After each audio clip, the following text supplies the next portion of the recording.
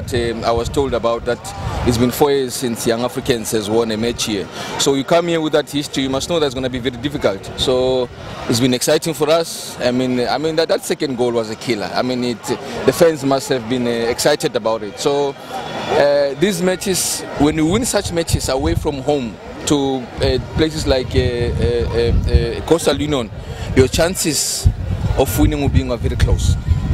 Thank you so much. Asante. Today you are announcing another staff in technical bench, Mr. Milno. I want to know the position of Mr. Razak Siwa. Mr. Razak Siwa is a goalkeeper coach of Young Africans.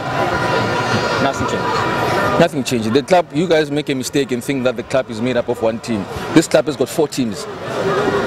Tuna team nne. We've got the first team, second team, we've got under 20, we've got under 17, we've got Wanaume, we've got everyone there. So Siwa is still a goalkeeper coach at Young Africans. We've brought in Milton to empower and increase the value of goalkeepers into the club.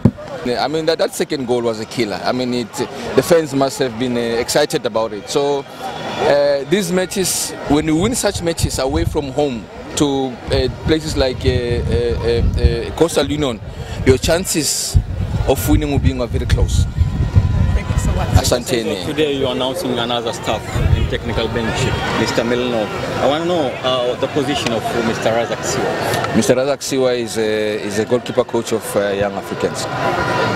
Nothing changed. Nothing changed. The club, you guys make a mistake and think that the club is made up of one team. This club has got 4 teams. Tuna team nne. We've got the first team, second team, we've got under 20, we've got under 17, we've got Wanaume, we've got everyone there. So Siwa is still a goalkeeper coach at Young Africans. We've brought in Milton to empower and increase the value of goalkeepers into the club.